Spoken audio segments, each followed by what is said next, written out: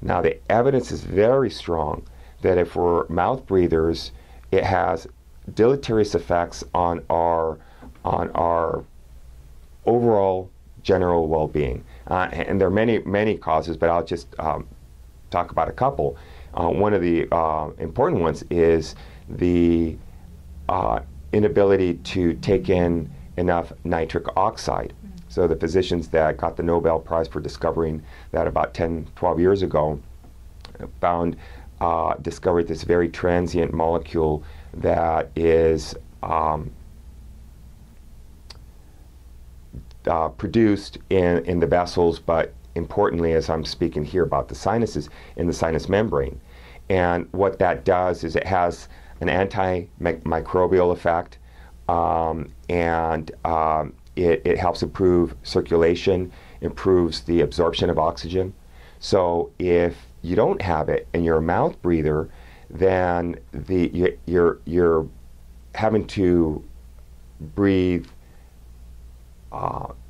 less efficiently, and there's less O2 available in the blood vessels, and as a result of that, it can have an effect on blood pressure, increasing blood pressure.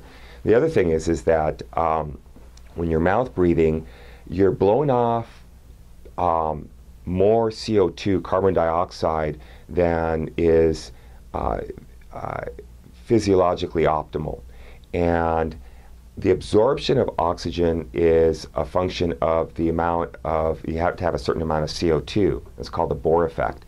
And if you're over-breathing through your mouth because you're not absorbing the oxygen efficiently through your nose due to lack of nitric oxide, as an example, I'm simplifying a complicated physiologic process, but enough information there to understand that it affects the alkalinity of the blood. And if your blood is, CO2 allows the pH of the blood to drop to where it doesn't become too alkaline. If you're mouth breathing, it becomes more alkaline. So that means that your red blood cells are not able to release the oxygen to the other organs, and there are a number of what we call sequelae or consequences that affects other organ systems. And it all starts with our airway.